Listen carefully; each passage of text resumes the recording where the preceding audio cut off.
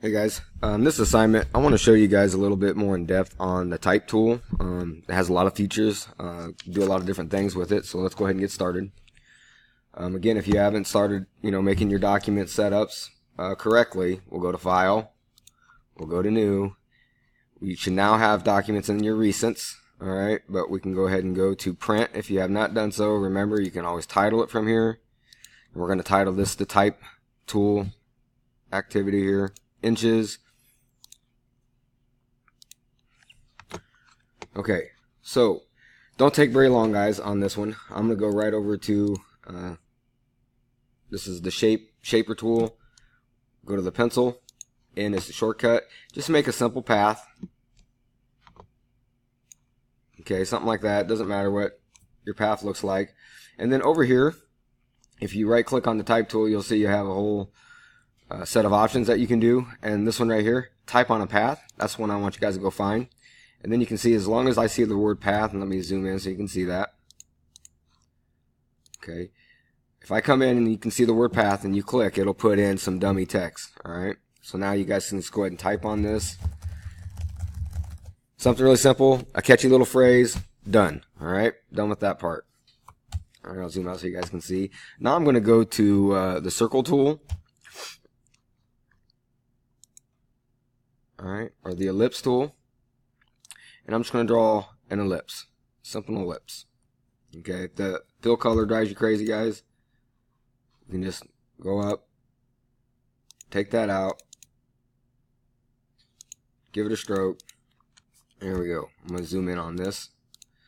Okay, on this, guys, I'm sure you guys have all seen lettering on shirts, logos, whatever, that has like an upper arc and a lower arc. I show you guys how you can achieve the same thing using the effects and the warp tool. But now I want to show you guys how you can start creating your own paths that are similar with the upper arc and the lower arc. Alright, so, but you need your scissor tool, and that's under the eraser, okay? And C is the shortcut for that. And again, I'm going to zoom in here. And what you're doing is I'm going to hit C for the scissor, and then I'm looking for that anchor. Okay, whoop, there it is. Click on that, and now you see that I have handles. Alright, that's because I cut that. Now I'm holding down the space bar and just coming right over here so I can use my hand. And I'm going to cut that. And then I'm going to zoom out just a tad. Again, hold my space bar. And now, V for my selection. And now you can see that I have two separate paths and I can separate those. Okay. So on this one, again, write a catchy little phrase using, again, that type on a path. Make sure you see the word path before you type on it, and then you can type. Okay. And now I'm going to zoom in. Oops. I'm going to zoom in on this so you guys can see what I'm about to do here. You see these little handlebars here? Alright, these allow me to move my text. Okay, this one allows me to expand my text. I'm too close here. Oh, wrong one. Alright, this one will allow me to span it the distance that I want.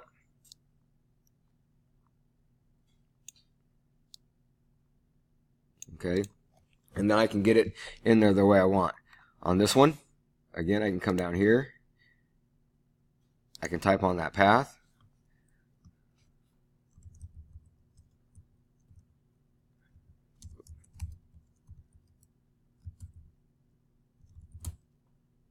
Okay, and then I can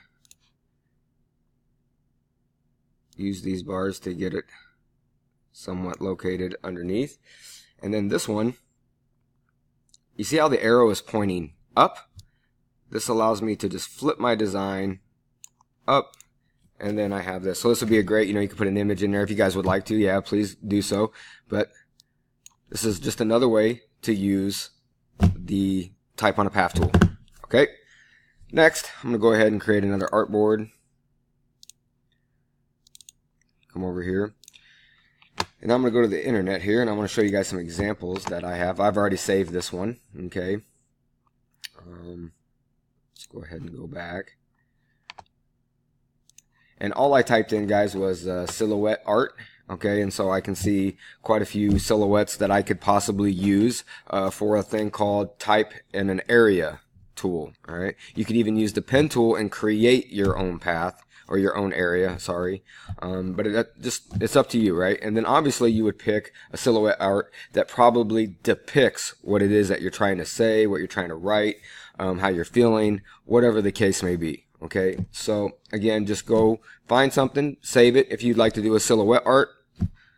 Another thing I want to show you guys is text art. Okay, so you guys can see here that this is art using text, either to convey an image, a graphic, you know, a message, whatever the case may be.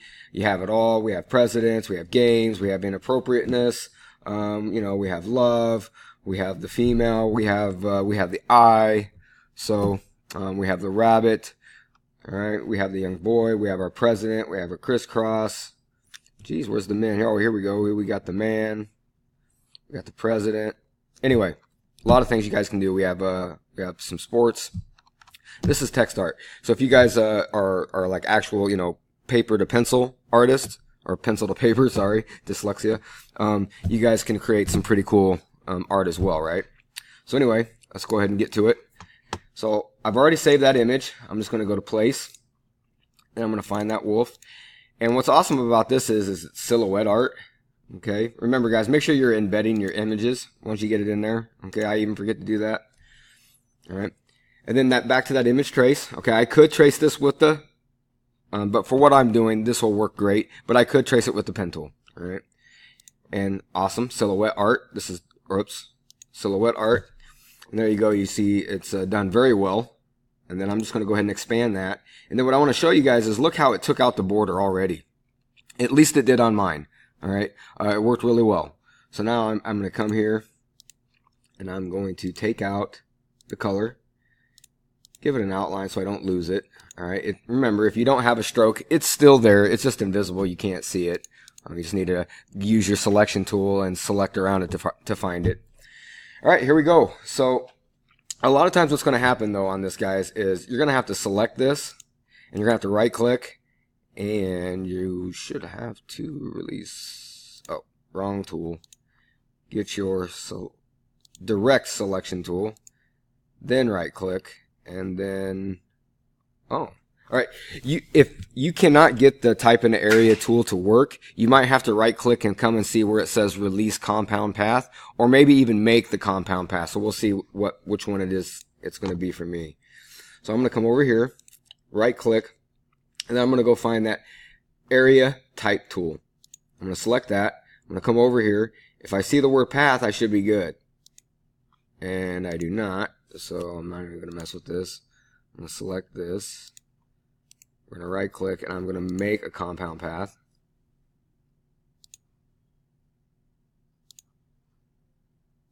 I did expand this, right? Okay, I'm going to delete this. I think I did something wrong here. Alright, let's see. Embed it. Silhouette trace it. Expand it.